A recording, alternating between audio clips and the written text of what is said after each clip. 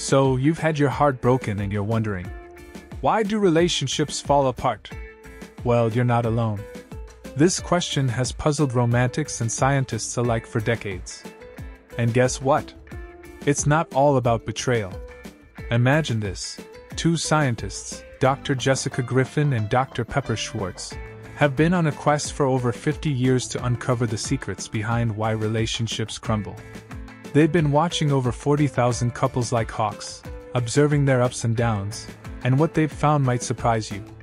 Now, you might think that cheating is the ultimate relationship killer, but according to these love detectives, it's not even close. The real culprit? Lack of communication, or what they like to call poor communication. Yes, it's not as dramatic as a betrayal, but it's just as deadly. So, what's the magic formula for a lasting relationship? It's all about how you talk to each other and the time you spend together. Sounds simple, right? But you'd be surprised how many couples struggle with this. Let's break it down. There are 4 main reasons why relationships hit the rocks, according to Professor John Gottman. These are: 1. Contempt. When you start mocking, ridiculing, or belittling your partner, it's a sign of disrespect that can eat away at your relationship. 2. Criticism. Constantly pointing out your partner's flaws without offering constructive feedback can lead to resentment.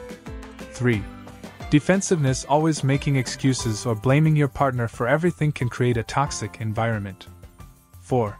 Procrastination. Ignoring your partner's needs or putting off solving problems can lead to a breakdown in communication. Out of all these, contempt is the worst.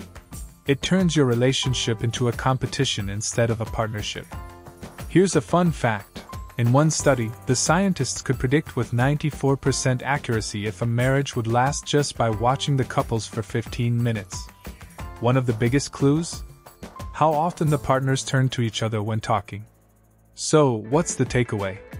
Communication is key.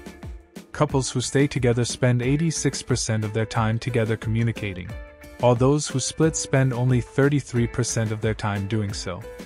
In the end, it's not about avoiding every argument or never having a bad day. It's about how you handle those moments and how you communicate with each other. Remember, it's not the grand gestures that make a relationship last. It's the everyday conversations and the effort to understand and respect each other.